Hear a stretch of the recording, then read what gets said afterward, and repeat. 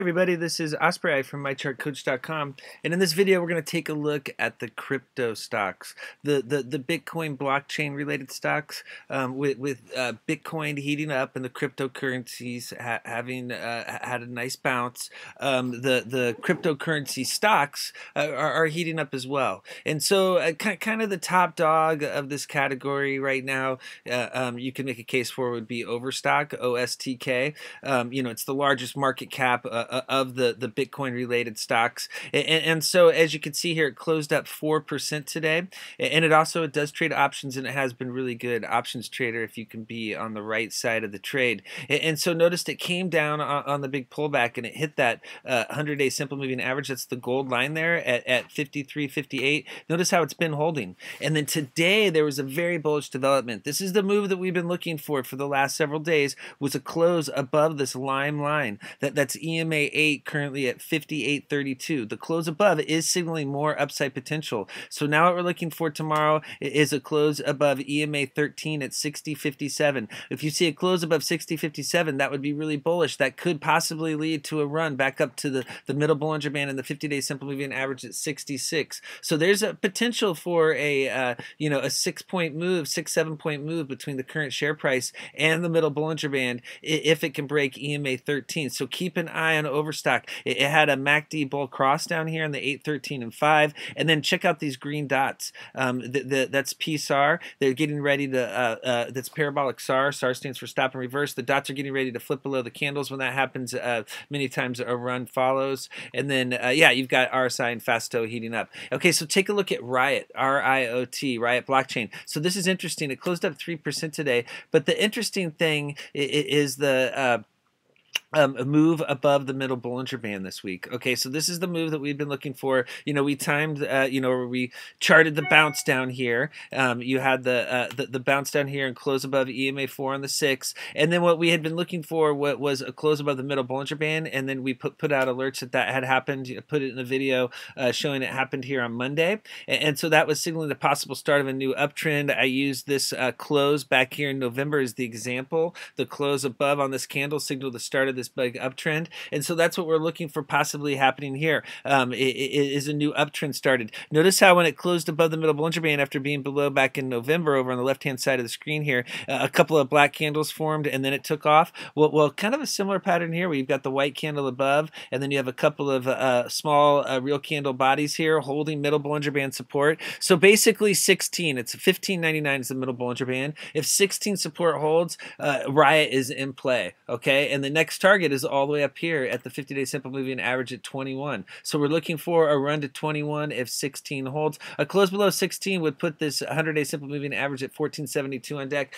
I just think with the setup right now, it needs to stay above 16 to remain in play. Okay, for a long trade or to buy some calls. Okay, so let's look at TEUM here. So yeah, RIOT, you can trade options. As you can see up here on the top, it trades options, and that has been a moneymaker for people on the right side of the trade. And then you have TEUM here. No options on TEUM. It's only a $2 stock. Notice that RSI is now at 51 and back in the bull zone, and then you have Fasto in the bull zone as well. And then check out the bullish crossover starting on 80x. The green line's crossing the red line to the upside. And so this chart looks interesting to me with the close today right at the middle Bollinger Band. The middle Bollinger Band's at 208. Okay, so 208 is the dotted purple line there, and that's the big level to break. If you see a close above that level tomorrow, that could signal the possible start of a new uptrend.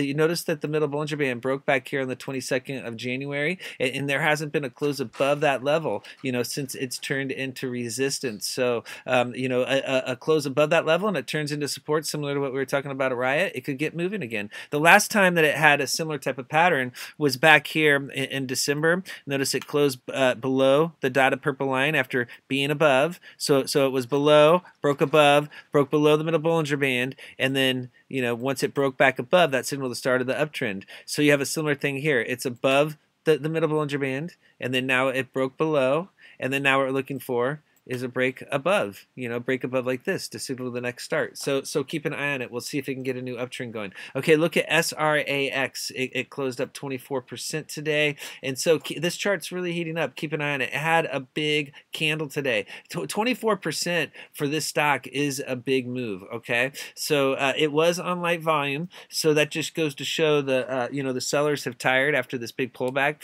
They really walked it down on light volume. Look how small these volume bars are here. And so now today was the big bullish development. Back here on the 30th, it closed below EMA 4, and it had been below that level all the way until today. And today it closed above EMA's 4, 8, 13, and the 100-day simple moving average. So that was a bullish close above 4 key levels. Now, if it can stay above all 4 levels and then break the next levels, the middle Bollinger Band at 456, that'll signal that it could possibly get a new uptrend going. And so we're looking for 450 to turn into support, and that would lead to a run up to the 50-day simple moving average at 514. That's the next big level to break after the middle Bollinger Band. Okay, look at DPW. Closed up 12% today, 12.5%.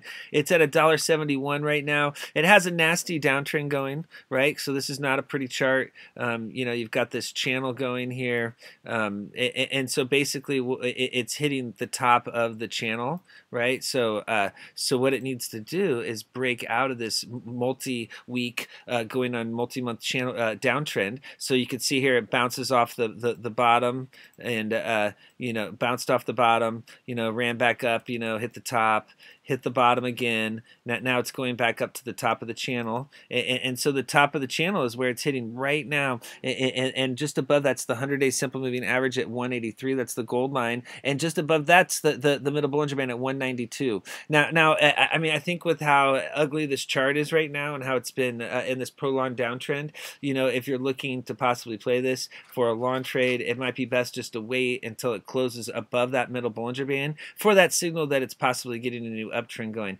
The problem with loading too soon is you could get caught in this sideways action here, and you could get stuck holding or possibly, have to sell for a loss if it pulls back. Because if it fails to break resistance here, it could pull back down to the 200-day simple moving average at 120 and test support. That's the downside risk. It has to turn that 100-day simple moving average and middle Bollinger Band into support to get a new uptrend going. It's heating up. It's right at resistance right now. So is it going to do what it did back here on the 31st of January and hit the top of the channel and pull back, or is it finally going to bust through? It's right there. It's at what we call a flex point, and so a move is coming soon. It's either going to pull back or it's going to break out on tomorrow's candle, more than likely. So keep an eye on it. MARA. Okay, so it closed up 7% today. Now similar kind of pattern.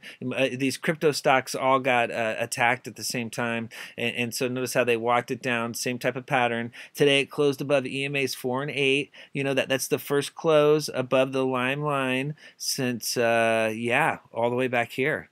The last close above the lime line is way back here on the 20th of December. Okay, so on this on the 21st on this candle right here, the lime line turned into resistance, and there hadn't been a close above that level until today. And so many times when EMA 4 and 8 have been resistance for an extended period of time, and then there's a close above, finally, after look at all these weeks, they didn't let it close above, but today they finally did. And so that's this is computer algorithmic program trading. The machines walk this thing down, not people. You know what I mean? They set the program, and so maybe they've changed the program to start buying. That's what it looks like when they flip the script and they ease up on the selling pressure. One of the first things you see is a close above EMA's 4 and 8 resistance. The first thing is EMA 4 that you want to see a close above, and now that it's above EMA 8, it could head higher. So it needs to get above several key levels here, but keep an eye on it. If it gets above this middle Bollinger Band and 100-day simple moving average at the $3 level, it could really heat up. Okay, look at NETE, closed up 4% today. So yeah, it's the same type of pattern. Big walk down, big pullback. This is wound so tight right now. I mean, look where the resistance is and support. Okay, so resistance is the gold and blue lines right here, and that's the 300 and 100-day simple moving averages, and supports the 200-day simple moving averages. So you have 1, 2, 3, 4, 5, 6 candles in a, well, 7. If you count that, 6 6 in a row that where you know, basically it's been channeling hard in this tight trading range right here, and one of these two levels are going to break. If it busts through the top here, that's going to signal it's ready to head higher, and you could see a run up to the 50-day simple moving average at 853. That would be the big level to break. If it drops below 626 and the 200-day simple moving average, it's going to be a red flag, and it could drop down to 550. But when you get a tight channel like this, you know, this is where it's wound really tight. Look at the really small volume bars. So this is in a holding pattern, and then notice the green dots here. The dots flipped above the candles when the downtrend was confirmed here, and these green dots have been above the candles the entire time until today. Today the dots flip below. That signals stop and reverse. So it's possible that this downtrend is stopping and a new uptrend is beginning. So what needs to happen is it needs to break resistance there. MACD is pinched on the 12, 26, and 9, and there was already a crossover on the 8, 13, and 5. And so yeah, a break above 7 resistance is going to signal that it's ready to head higher. Okay, look at NXTD. This is heating up as well. Closed up 8% today. Yeah, this is another one that got really driven down. I mean, this had hit 875 back here on the December run, and you know, now it's all the way down here at $2. You know, so bullish development today. Okay, so we've been talking a lot about the middle Bollinger Band, and you know, the reason why we talk about this level so much is I'll give you a perfect example. Just look over here at November and December. Check out the dotted purple line. Okay, all these candles are forming below that level. Now look right here what happened. Okay, finally a close above on the what is that? The 12, 13, 14, the 15th, 16th here of December, there was a close above the middle Bollinger Band, and that signaled this big uptrend. Okay, and so it wasn't until the candles finally closed above that it signaled the change in trend, until a new uptrend began. Okay, and so down here we've got, you know, the middle Bollinger Band broke, the candles came all the way down, it bounced off the 200 and 300, it got above the middle Bollinger Band last week, but then it pulled back below, and then today it closed back above that level. So many times when a stock pulls above a key level and drops below and then closes back above, it has confirmed that level as support, and many times it can hold that level after a maneuver like that happens. So we'll see 223 is the big level to hold. It has to hold the $2 support level, but really you want to see it stay above 220 right now, and to keep it above that middle Bollinger Band. And then what you're looking for if you're a bull is this green line, 246. That's the top moving average on this chart. Once it breaks above that level and the candles are forming above that level, it'll be above all the moving averages on the chart, and the chart will actually be super bullish. Look at the Bollinger Bands. The upper Bollinger Band's up here, and the lower Bollinger Band was way off the chart, and now look how tight they are. Now you have the upper Bollinger Band here and the lower Bollinger Band here. It's like you're taking a champagne bottle and you're shaking it up, and it's getting ready to explode, and it's going to explode in either down to the downside or it's going to explode to the upside. But guaranteed, you know, more than likely, can't say guarantee or anything, but more than likely there's going to be a nice pop or a big drop, one of the two. It's going to be a pretty substantial move, likely, more than likely, since the chart's wound so tight. Once the chart gets wound super tight and you get this big pullback like this, you know, look at how the volume really dried up. You know, you have the front loading here. This is what we call a front load. Notice how this this volume bar is bigger than all the other volume bars. So this is people more than likely loading before the next run, or at least that's what it looks like. So we'll see if it follows through. Okay, let's look at GCAP. Closed up 6% today. The chart's heating up as well. Notice the big nasty pullback. I mean, this went from 13.5, you know, all the way down to $6 in a straight line. I mean, they just walked that thing straight down. Now it looks like they may have flipped the script and switched that sell program to buy. You know, that's all you have to do is just be on the right side of the trading program, and then you can just jump in and piggyback along. That's all we're doing here. You know, as retail traders, as small-time traders, whoever's watching this video, you're likely not the major baller, and you know, you're just along for the ride. You know, you're not controlling the markets here. You're just, what we're doing is we're piggybacking on what the bigger players are doing, and we're following them through the chart. charts. And so right here, this was telling you major downtrend, the bears are in control, either be short or be on the sidelines. And then now all of a sudden there's a possible change in trend happening. Notice that there was a close today above the EMA's 4, 8, 13, the 200, the 300,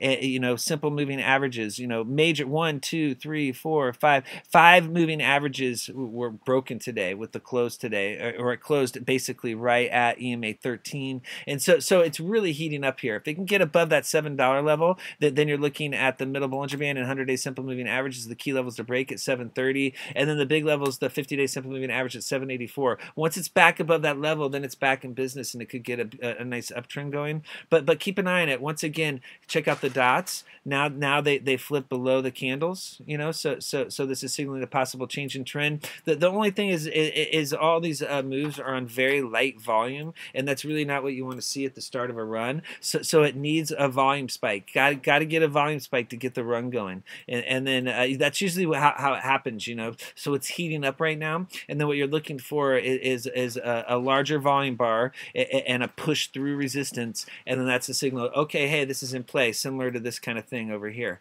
Okay, and now let's look at LBCC to finish this crypto stock video up for you. You know, this is you know, been in a nasty pullback as well. You know, it went all the way from 950 down to 250, and now it's traveling sideways. If the other stocks that I just showed you heat up, this could as well. You don't want to get in here while there's super light volume. You want to wait for the volume spike. The volume will be the signal that people are entering for the next run. Just wait for that volume, and that should be the signal and the breakthrough above resistance. Once again, look at the dots now below the candles, signaling a possible change in trend.